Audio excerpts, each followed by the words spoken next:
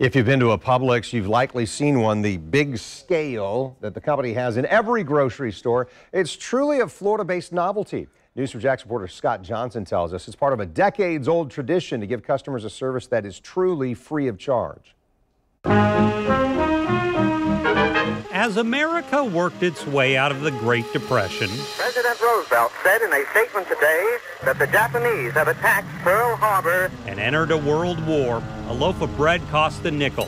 2 pounds of hamburger, 19 cents. A dozen eggs, almost a quarter.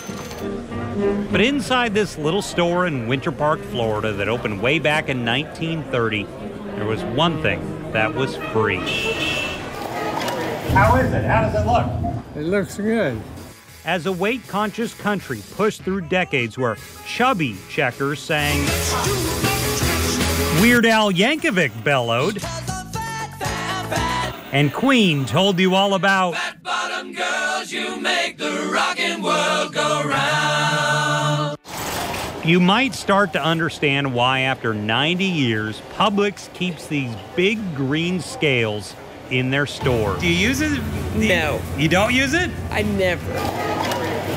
Because scales never really go out of style. Why not?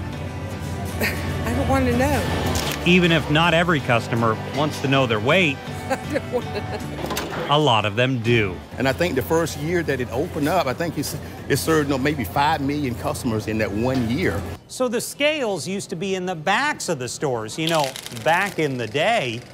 Well, I'm talking way, way back in the day, back when George Jenkins founded the chain in the 1930s. But these people weighers, as they were called, are the only real throwbacks in this modern supermarket from a time back when people didn't have scales in their own homes.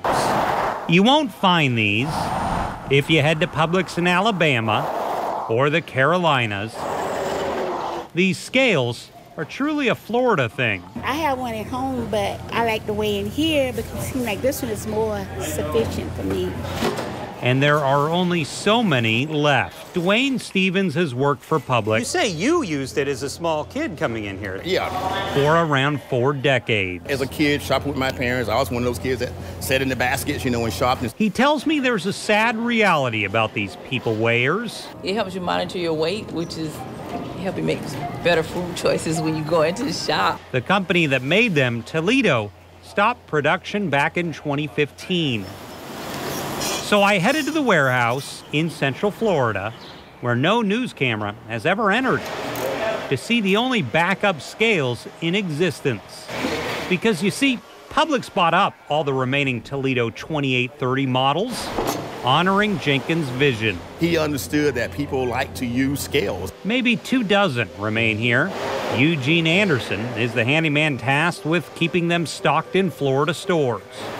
He follows this Publix People Weigher Repair Handbook and ships these backups if a scale breaks in Miami or Mandarin.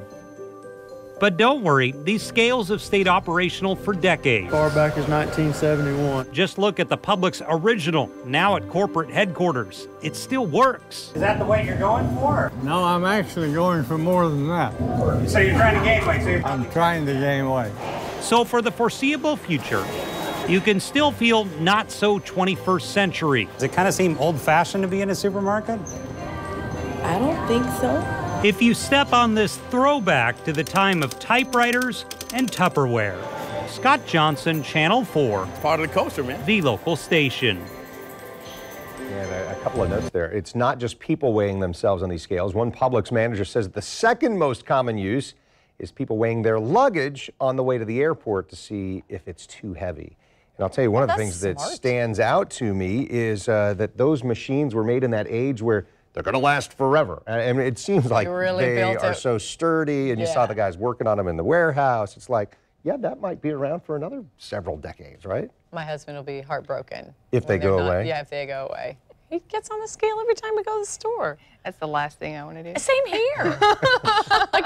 You know, there might be something, though, to that idea. If you go in and you weigh yourself and you're not happy, you make some different choices on what you buy. Exactly. But I've never done that. No. Maybe I should. Too scared. Maybe, I'm too scared. Oh, well.